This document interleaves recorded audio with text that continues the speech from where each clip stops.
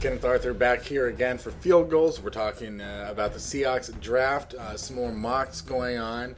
CBS has, in this case, and I've seen it several times, the Datone Jones of UCLA, is my understanding it is Datone.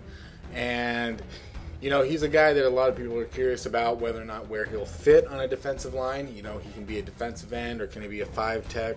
Is he only going to be on third downs? That kind of thing. Is just, you know, where does he fit in? And would he really be a good pick for the Seahawks at number 25? You know, I don't necessarily, it's hard for anyone to say what Pete Carroll is looking for at this juncture. But I don't necessarily, that's not how I would see it right now. I wouldn't necessarily see that being there. And plus with a lot of teams questioning where Jones will fit, that's sort of a common theme that drops guys down a little bit. And he might be available for the Seahawks in the second round. So, and you know, as far as the Seahawks go, that's plenty of reason to think they might take him in the first. If everyone's, it doesn't necessarily mean it's going to be bad, but if everyone's projecting a guy to go later, there's no reason to think that the Seahawks wouldn't take him earlier.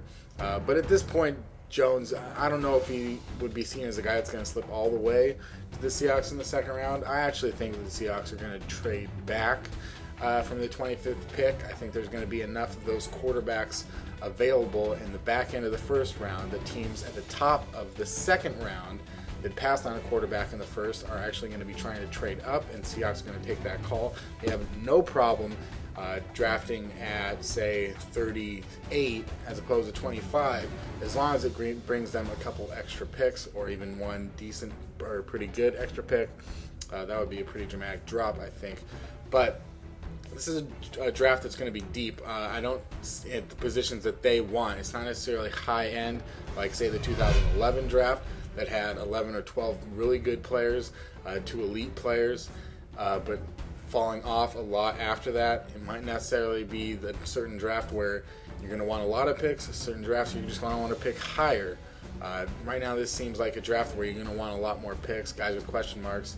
And for a guy like Datone Jones, who missed all of 2010 with a foot injury and trained really hard on his upper body and came back very strong in 2011, boost his stock.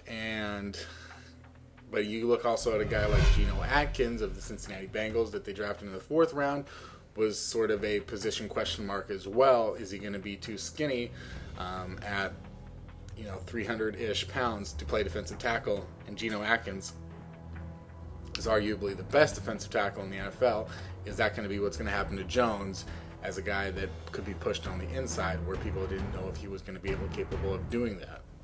I don't know. We'll see as we get closer. Make sure to subscribe to the YouTube channel, and we will talk to you next time. And you can tell me in the comments what you think of Datone Jones for the Seahawks at pick 25.